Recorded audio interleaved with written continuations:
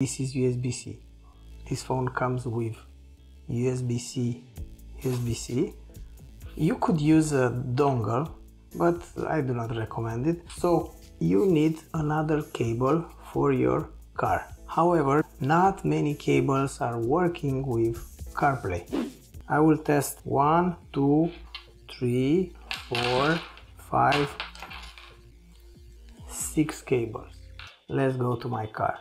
Wait, no, I will go tomorrow, I'm too tired now, but for you it will be just 1 second. Check, test 1, 2, 3.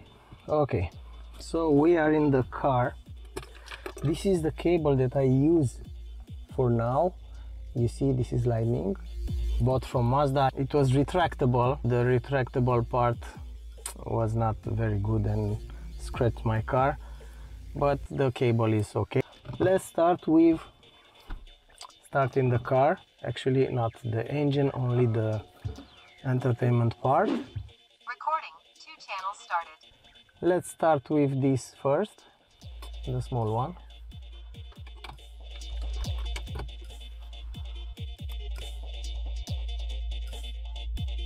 It's charging, but nothing. Okay, so this one is good for charging, but is not good for CarPlay. Anyway, I knew this one would not work. This is from some Miniso headphones. Let's see the IKEA one. This is long, 2 meters, I think. It's charging, and it works. Perfect. This is NVMe cable from NVMe enclosure. Charge, CarPlay, perfect. I was 100% sure this one would work.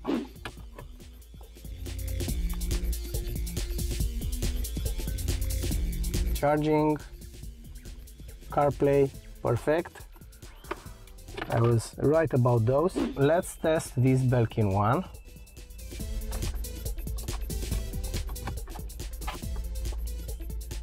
It's very nice, very soft, this one, I like it.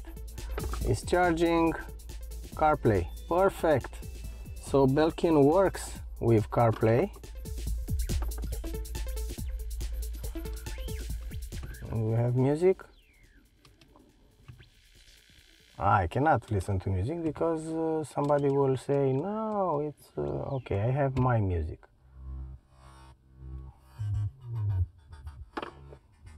Yeah. Let's see Tellur one. Charging. CarPlay, perfect.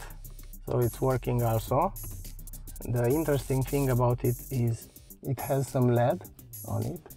So you should be able to see it in the dark in the car if needed.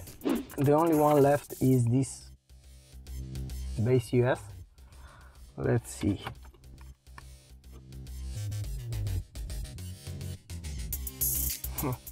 Yeah, so this Baseus, not all Baseus cables, of course, this Baseus cable doesn't work at all. It doesn't even charge. So this is the worst.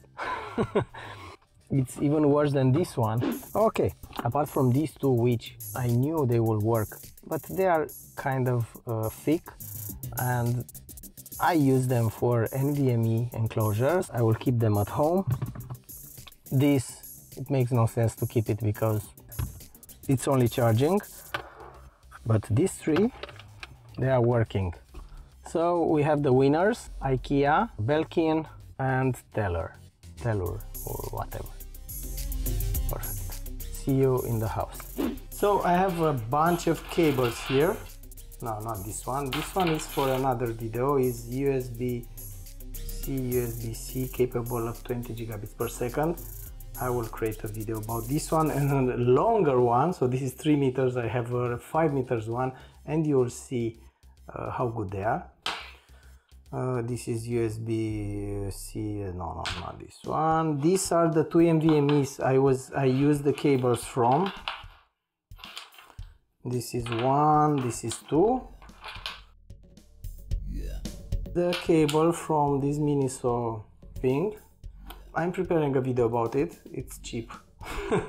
but it's not that bad, so subscribe to not miss this video.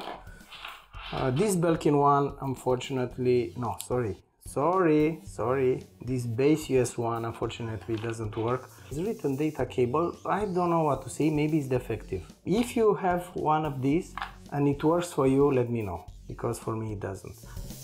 Wait a second, let's see if at least, no, this one is defective, so I take it back. I'm not sure it works. I will have to replace it. This Belkin one, I like it, I love it almost. It's very soft. Boost charge flex USB-A to USB-C cable. The Tellur one, Tellur, whatever it's called, works. It's also good. It's braided with some nylon. It doesn't look bad. It's flexible and it's not fast. But this one also is not that fast. 480 megs per second. This is USB 2, yeah, not USB 3. On the plus side it has LED. And if you have IKEA around, why not?